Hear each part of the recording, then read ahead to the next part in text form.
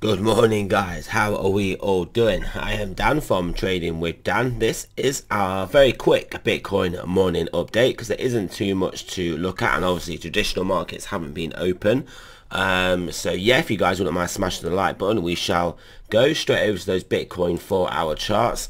Yes, all we've really got to keep an eye on is this is this sort of area. I'm not going to shade it in because I don't want too many shaded parts on my chart, but we've obviously got this horizontal here, which marks these highs in this little recent price iteration here, and then this horizontal here, which marks these lows here. So if we get back above, basically above, we can call it 56,000, then we could potentially get a nice move into this next level where we would obviously need to try and take out 58.5 and then ultimately take out 60,000 to then start to recover.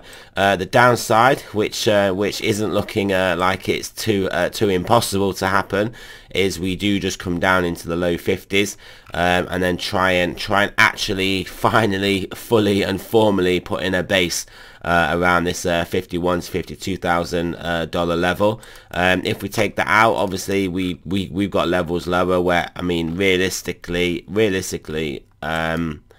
it will just be anywhere between literally low 40s and obviously the low 50s that we would break down from, basically back into the zone. We'll just find ourselves back into this zone, at which point if that was to happen, just painting out the bearish picture, we could very easily paint ourselves quite a large head and shoulders there, and then obviously breaking that neckline will pretty much be curtains, and Bitcoin will be well, visiting low 30,000s, potentially having a 20k handle at some point.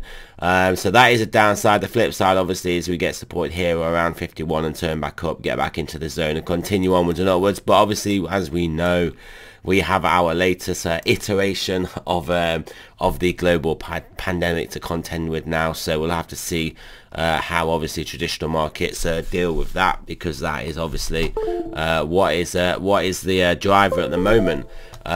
So yeah, if we look at Ethereum Satoshi pairing, just more out of habit, just a bit of weekend sideways flirting with this resistance area, consolidating at high level. So this is not looking bearish at all.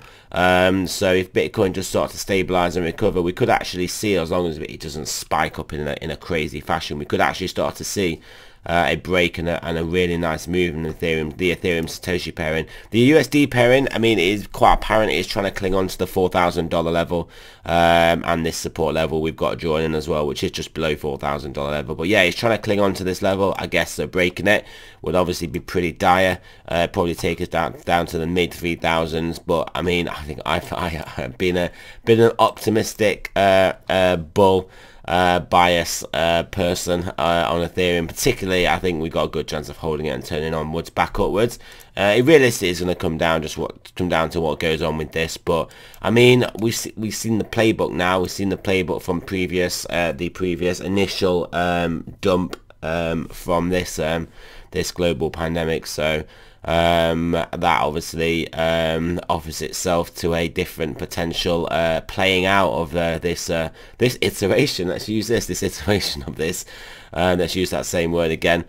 So yeah, it will be interesting to see how it plays out on Monday. Maybe we get a bit more of a spike down, then we bounce back up, and then we continue.